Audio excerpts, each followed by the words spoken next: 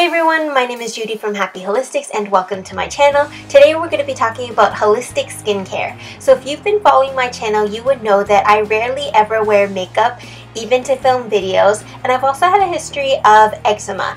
One thing you probably might not know is that I also used to have chronic acne, and none of this stuff really went away until I simplified my skincare routine. So nowadays what I do is I pretty much just wash my face with warm to cold water, and I pat it to dry with my face towel, and then I moisturize with either coconut oil or argan oil. I find argan oil to be a little bit lighter on the skin, so I tend to use that during the hotter months and during the summertime. With coconut oil, I use it the rest of the time. Since everybody's skin type is different, you may want to explore other options in terms of oils. I've heard amazing things about people using extra virgin olive oil. So try it out on your skin and see how it works out. I'm not sponsored by any of these companies, but I've tried different brands and these are my favorites. I use Nutiva Organic Virgin Coconut Oil from the grocery store. Their package has changed since I got this one. And this is the brand of Organic Argan Oil I love from Kahina Giving Beauty.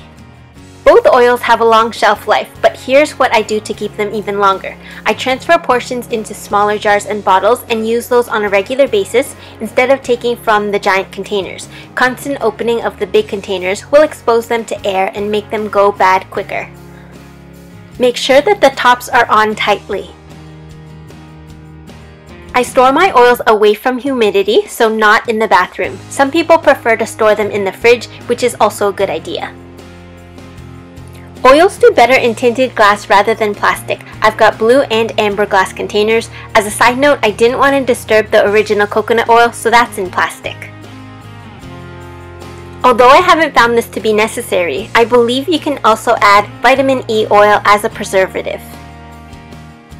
That's all I got for you for this week. Please let me know down in the comments below if you've ever tried moisturizing your face with oils, and let me know how it went.